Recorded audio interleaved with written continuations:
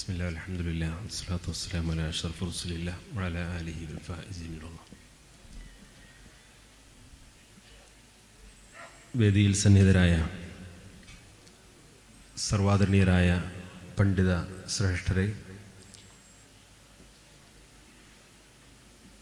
സമസ്തയുടെയും പോഷക ഘടകങ്ങളുടെയും ബഹുമാന്യരായ നേതാക്കളെ, SKSSFന്റെ വെസ്റ്റ് ജില്ലാ ഭാരവാഹികൾ, വെസ്റ്റ് ജില്ലാ കമ്മിറ്റിയുടെ ഈ ആസ്ഥാന മന്ദിരത്തിൻ്റെ ഉദ്ഘാടന കർമ്മം നിർവഹിക്കുന്ന ഈ മഹനീയ സംരംഭത്തിൽ വളരെ ആവേശപൂർവ്വം ഒരുമിച്ച് കൂടിയിട്ടുള്ള പ്രിയപ്പെട്ട പ്രസ്ഥാന ബന്ധുക്കളെ, സഹപ്രവർത്തകരെ, സഹോദരന്മാരെ,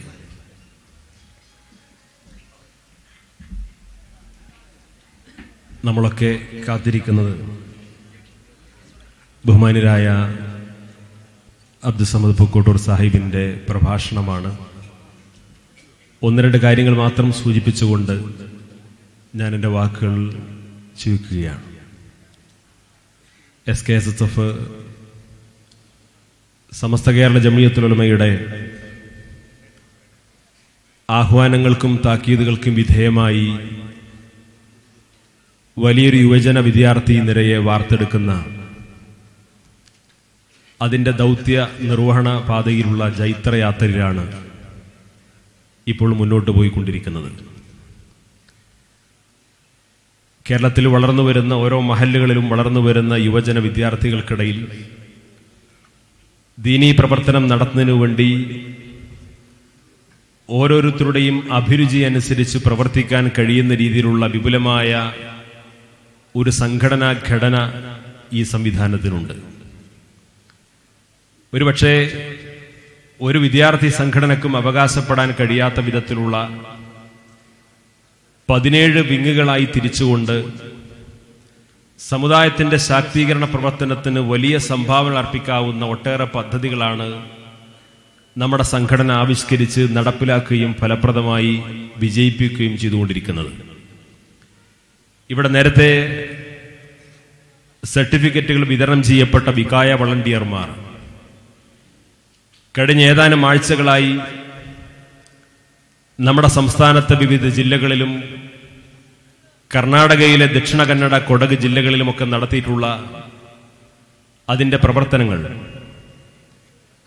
ഇതുപോലെ ഒരു പൊതു സമ്മേളനത്തിൽ പ്രസംഗിച്ച് പരിചയപ്പെടുത്തേണ്ട ആവശ്യമില്ലാത്ത വിധം നമ്മുടെ ഔദ്യോഗിക ഏജൻസികളും സർക്കാരും മാധ്യമങ്ങളുമൊക്കെ പ്രത്യേകം എടുത്തു പറഞ്ഞു എന്ന് മാത്രമല്ല, വിവിധ പ്രദേശങ്ങളിൽ സർക്കാരിന്റെ വിവിധ ഡിപ്പാർട്ട്മെന്റുകൾ, പ്രത്യേകിച്ച് ഡിസാസ്റ്റർ മാനേജ്മെന്റിന്റെ ഉത്തരവാദപ്പെട്ട ഉദ്യോഗസ്ഥർ നമ്മുടെ പ്രവർത്തകരെയും വളണ്ടിയർമാരെയും പ്രത്യേകമായി ക്ഷണിച്ചു വിളിച്ച് വരുത്തി അവരാദരിക്കുകയും അവർക്ക് പ്രത്യേകമായ ബഹുമതി നൽകുകയും ചെയ്യുന്ന ഒരു സാഹചര്യമാണ് ഇന്നുള്ളത്. ഒരുപാട് സന്നദ്ധ പ്രവർത്തകർ ഇതുമായി ബന്ധപ്പെട്ട പ്രവർത്തനം നടത്തിയിട്ടുണ്ട്. ജാതിയോ മതമോ സമുദായമോ രാഷ്ട്രീയമോ ഒന്നും നോക്കാതെ 10,000-കണക്കിന് ആളുകളാണ് ഈ മേഖലയിൽ സേവനമനുഷ്ഠിക്കാൻ മുന്നോട്ട് വന്നിട്ടുള്ളത്.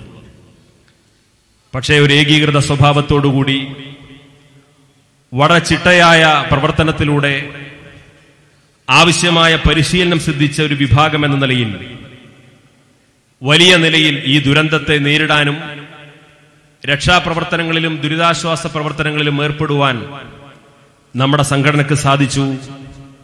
തുടർന്നുള്ള പുനരധിവാസ പ്രവർത്തനങ്ങളിലും ഇൻഷാ അല്ലാഹ് സംഘടന അതിൻ്റെതായിട്ടുള്ള ഉത്തരവാദിത്വം നിർവഹിക്കുന്നതിന് വേണ്ടിയിട്ടുള്ള പദ്ധതികളുമായിട്ടാണ് മുന്നോട്ട് പോകുന്നത്.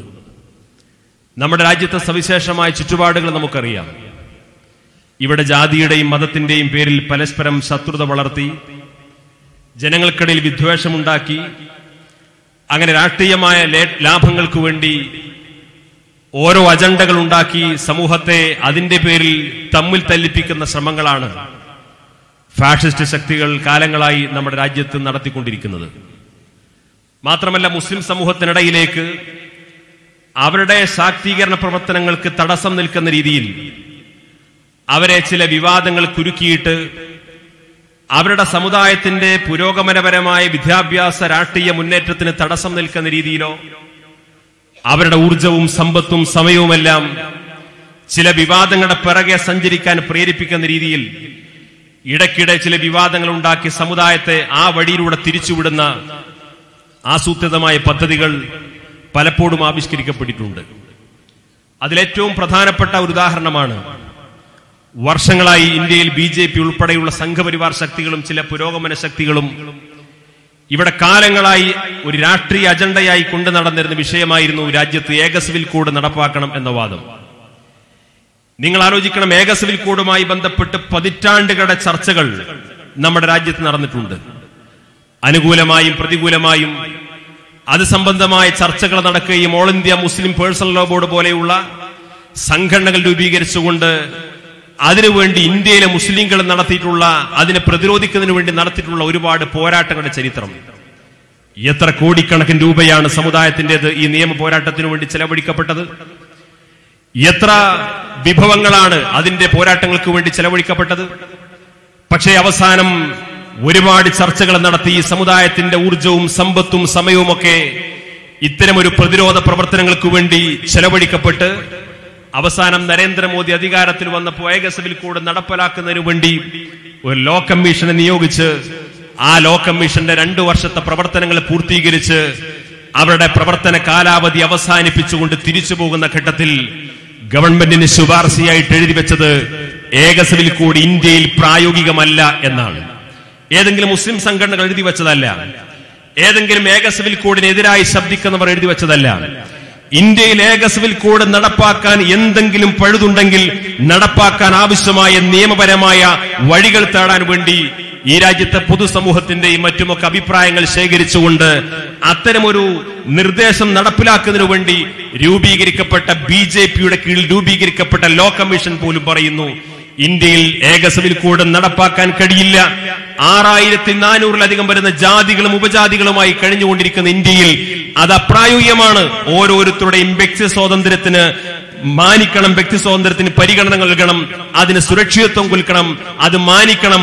ഈ രാജ്യത്തിന്റെ ബഹുസ്വരതയ്ക്കെതിരാണ് ഏക സിവിൽ കോഡ് എന്ന് പറയുന്ന ഒരു അവസ്ഥയിലേക്ക് കാര്യങ്ങൾ എത്തി. ഞാൻ പറഞ്ഞു വരുന്ന കാര്യം, പലപ്പോഴും നമ്മുടെ സമുദായത്തിനിടയിലേക്ക് ചില വിവാദങ്ങൾ എടുത്തിട്ടുകൊണ്ട് നമ്മുടെ നിർമ്മാണാത്മകമായ ക്രിയാത്മകമായ പ്രവർത്തനങ്ങളിൽ നിന്ന് പിറകോട്ടടിച്ച് നമ്മുടെ സമയത്തെയും ഊർജത്തെയും ഒക്കെ ഈ പ്രതിരോധത്തിനു വേണ്ടി മാത്രം ചെലവഴിക്കുകയും അവസാനം വളരാനും വളർച്ച പ്രാപിക്കാനും കഴിയാത്ത രീതിയിൽ ഈ സമുദായത്തെ ചില വിഷയങ്ങളിലും വിവാദങ്ങളിലും കെട്ടിയിടുന്ന ആസൂത്രിതമായ ചില പദ്ധതികൾ ഇവിടെ നടപ്പാക്കിക്കൊണ്ടിരിക്കുന്നു.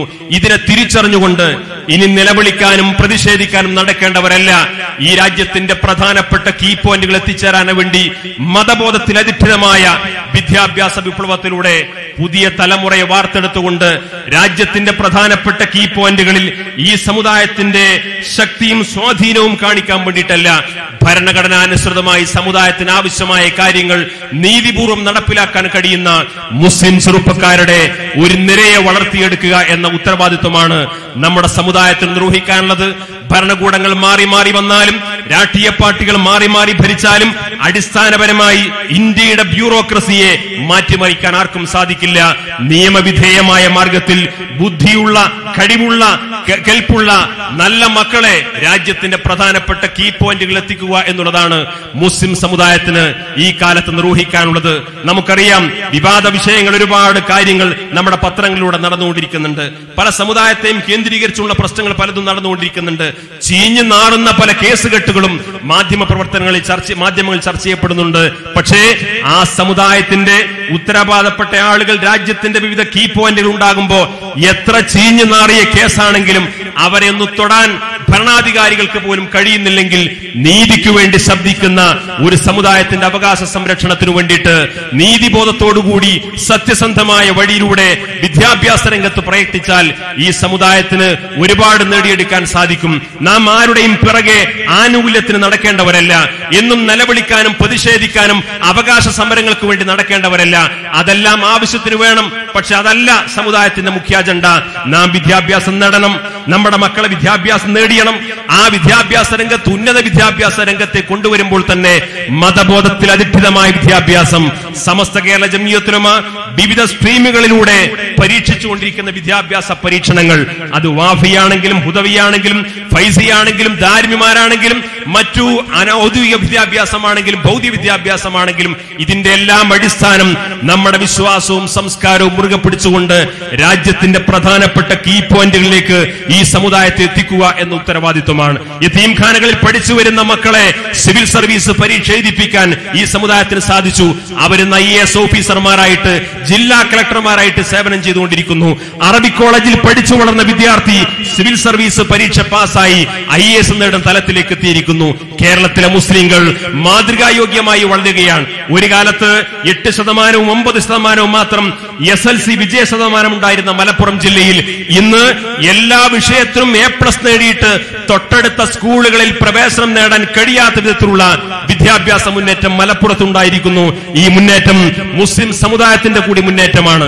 ഈ മുന്നേറ്റം മുസ്ലിം സമുദായത്തിന്റെ അവകാശ സംരക്ഷണത്തിനു വേണ്ടി പോരാടാൻ കഴിയുന്ന ഒരു പുതിയ തലമുറയെ ഈ രാജ്യത്തിന്റെ കീ പോയിന്റിൽ എത്തിക്കുന്നതിന് വേണ്ടിയിട്ടുള്ള മുന്നേറ്റമാണ്. അതുകൊണ്ട് ഈ മുന്നേറ്റങ്ങളെ സമുദായത്തിന്റെയും രാജ്യത്തിന്റെയും ക്രിയാത്മകമായ മുന്നേറ്റങ്ങൾക്ക് വേണ്ടിയിട്ടാണ് നാം ഉപയോഗപ്പെടുത്തേണ്ടത്. നമുക്കിടയിൽ നിരാശ വളർത്താൻ ഒരുപാട് ആളുകൾ ശ്രമിച്ചുകൊണ്ടിരിക്കുന്നുണ്ട്. ഈ സമുദായം വലിയ കട്ടപ്പാടിലാണ് എന്ന് പറയാനും വേണ്ടി പല ആളുകളും ശ്രമിച്ചുകൊണ്ടിരിക്കുന്നുണ്ട്. ഇനി 2019 തെരഞ്ഞെടുപ്പ് നടന്നു കഴിഞ്ഞാൽ ഇനി എന്താണ് സംഭവിക്കാൻ പോകുന്നത് എന്ന ആശങ്കയോടെ വർദ്ധിച്ചുകൊണ്ടിരിക്കുന്നുണ്ട്. ഈ ആശങ്ക തിരിച്ചറിഞ്ഞുകൊണ്ട് രാജ്യത്തുനിന്ന് 2 ശക്തികൾ മാത്രമുള്ള ഒരു പോരാട്ടമാണ് നടക്കുന്നത്. ഒന്ന് ഫാഷിസ്റ്റ്, ഒന്ന് ആന്റി ഫാഷിസ്റ്റ്. മൂന്നാമതൊരു കക്ഷിയെ കുറിച്ച് നമ്മുടെ രാജ്യത്ത് ചർച്ചയില്ല. അത്രയും ഗൗരവത്തോടുകൂടി ഒരു പൊതു തെരഞ്ഞെടുപ്പിനെ അഭിമുഖീകരിക്കാനിരിക്കുന്ന സമയത്ത് ഈ സമുദായത്തെ ഏതെങ്കിലും ശത്രുവിന് വേണ്ടി ഒറ്റുകൊടുക്കുന്ന നിലപാടിലേക്ക്, തീവ്രമായ സ്വഭാവത്തിലേക്ക് ഇവിടുത്തെ ചെറുപ്പക്കാരെ ചൂഷണം ചെയ്ത് കൊണ്ടുപോരാൻ ആരെങ്കിലും ശ്രമിക്കുന്നുണ്ടെങ്കിൽ അവരെ തിരിച്ചറിയുക എന്നുള്ളത് ഈ സമുദായത്തിന് ചെയ്യുന്ന ഏറ്റവും വലിയ സേവനമാണ് എന്ന് നമ്മൾ മനസ്സിലാക്കണം. അതുകൊണ്ട് ഈ ബഹുസ്വര സമൂഹത്തിൽ ഒരു മുസ്ലിം എങ്ങനെ ജീവിക്കണമെന്ന് സമസ്ത കേരള ജംഇയ്യത്തുൽ ഉലമ ഇവിടെ പഠിപ്പിച്ചിട്ടുണ്ട്. സ്വന്തം വിശ്വാസവും സംസ്കാരവും നിലനിർത്തിക്കൊണ്ട് ഹിന്ദുവിനും മുസ്ലിമും ക്രിസ്ത്യാനിക്കും മതമുള്ളവർക്കും മതമില്ലാത്തവർക്കും ഇടയിൽ എങ്ങനെയാണ് ദീനീ പ്രവർത്തനം നടത്തേണ്ടതെന്ന് സമസ്ത കേരള ജംഇയ്യത്തുൽ ഉലമ പഠിപ്പിച്ചിട്ടുണ്ട്.